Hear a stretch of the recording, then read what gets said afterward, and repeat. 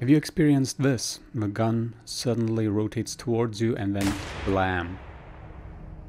Well, that's a feature of this game, Receiver 2. And to prevent this, you do the following. You simply press E, press V, and R. And then you shoot a few times to make sure there's nothing that can be shot at you. Alright?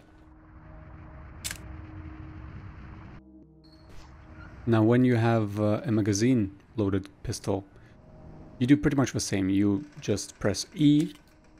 Ideally you press a number to put it in inventory, or you just press E to drop it. And then you have to make sure that there is no bullet in the chamber. You can just shoot or press R. There it is on the floor now.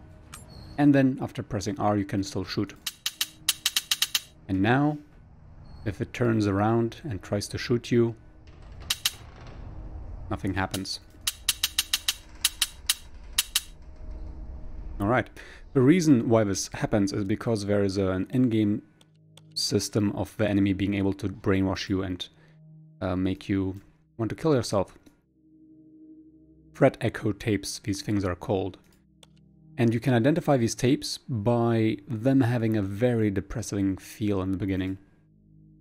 This is my last will and testament.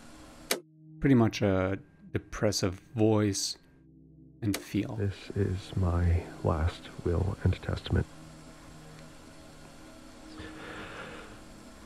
I leave my car to Claire. Whenever you hear one of these, just do what I just did. Drop your mag. Later you can pick it up with G and insert it again. Because if you don't, well, then you know what's gonna happen. Huh?